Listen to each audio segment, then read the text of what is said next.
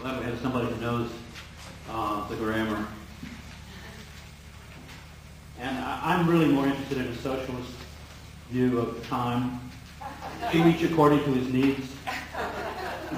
From each according to his abilities. From each according, well, that's some view.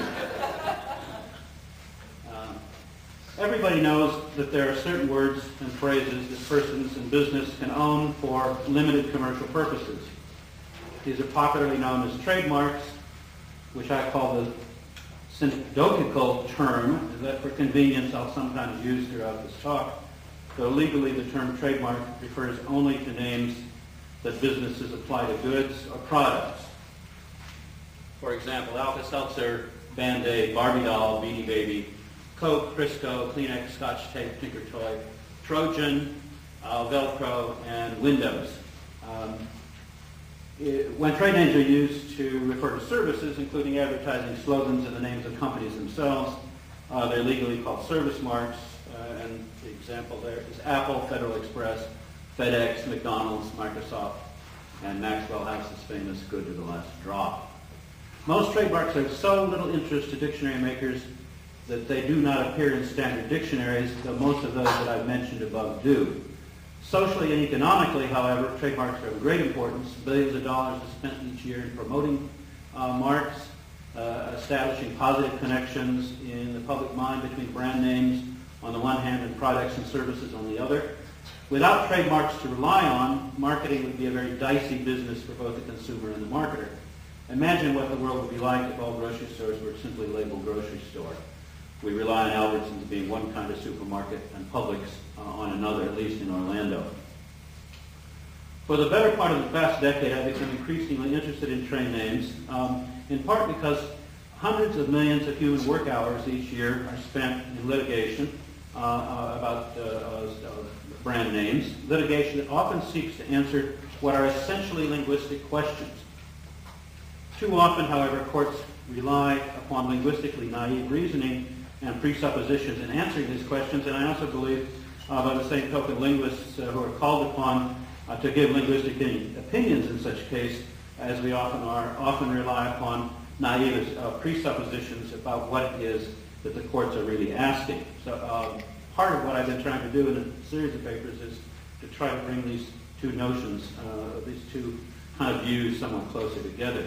Occasionally trademarks at issue in a court case are southernisms, and issues of southern and regional variation are themselves important. Today I want to talk about two such. The first is the case of a small candy manufacturer in Beaufort, South Carolina, who offers for sale on the internet such, and I think also south of the borders of South Carolina, if you've ever been there, such novelty candy items as chalk roaches, which you'll see on the slide, and also on the handout. These are chocolate-covered almonds in the shape of cockroaches. They may be purchased either plain or impaled upon a stick. At one time, the same manufacturer offered for sale something called roadkill chocolates in the shape of possum, squirrels, and various other dead creatures that you might see typically lying along a public highway in the South. Apparently, however, this line has been discontinued. At any rate, there's no mention of such treats for sale on the chalkroach.com website, which is where I found this. Buzzards and vultures.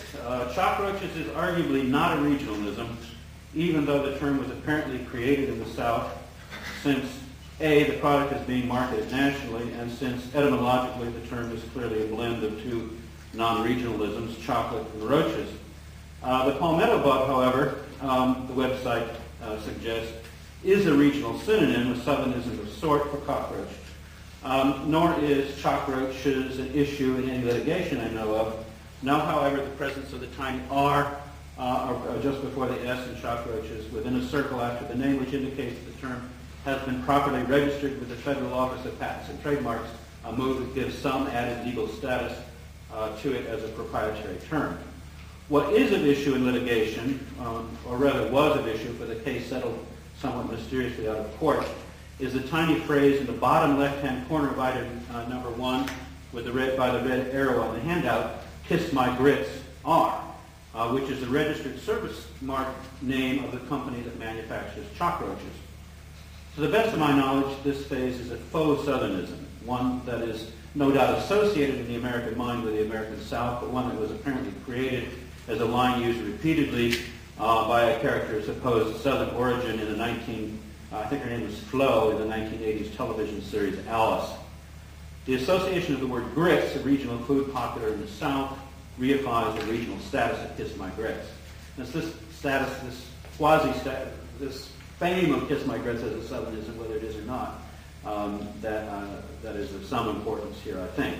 If you're thinking that the owner of the service, if you're thinking of if the owner of the series Alice sued the manufacturer of cockroaches for trademark infringement or copyright violation, you're wrong.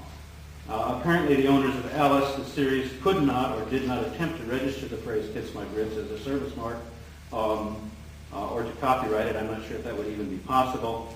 That's not my area of expertise. And the kind of use that the candy company made of the phrase apparently does not violate copyright laws. Rather, when the cockroaches folks attempted to register their service mark Kiss My Grits, they were blocked in their initial attempts by the Hershey Candy Company, which has registered their service mark, Kiss and Kisses, as applied to candy. And there's a Hershey's Kiss. They don't actually put the little R on there, but I guess they think they're so famous they don't have to. Whether or not Hershey should have a legal ownership of the term Kiss and Kisses as applied to candy, which I tend to think is a dubious claim in my opinion, but we don't have time to go into why. It has a lot to do with the notion of genericness that I will develop later on. There has been a lot of litigation about that, by the way. Rather, the issue here is likelihood of confusion between the term Hershey's Kisses on the one hand and the Kiss My Grits Candy Company on the other. And I suspect this is why it was settled out of court. It seems to me that the likelihood of confusion is relatively small. Legally, it may be possible to use one trademark term, Kiss, as a unit in a larger trademark if the inclusion will not create confusion in the minds of likely consumers. So that was the issue here. Thus, regardless of whether or not Hershey has protectable trademarks in Kiss and Kisses, the Kiss My Grits owners nonetheless had a right to register and use Kiss My Grits if there is no practical danger that potential purchasers would assume that Hershey was a manufacturer of cockroaches or any other Kiss My Grits products. If you look at the list of products that Hershey has, and I don't know how well you can see those, this is on their primary webpage. These are the kinds of things that they sell, and there's nothing here really that seems to suggest Southernism. Hershey's has rarely, if ever, applied to candy companies, to their candy, appeal to their candy consumers using Southern motifs.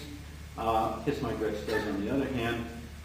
Kiss My Grits owners likely do relatively little advertising, but as the slide indicates, the earlier slide indicates, with the discussion of palmetto bugs and Charleston, they're clearly appealing to the Southern nature of their company. So to summarize sort of that part, there are a number of different reasons why one might well argue that Kiss My Grits Candy Company and Hershey's Kisses are not going to really mislead people as to origin. But I think that the putative southernness of the phrase Kiss My Grits and the fact that Hershey's didn't do anything with Southernism at all is a major part of, is an important argument.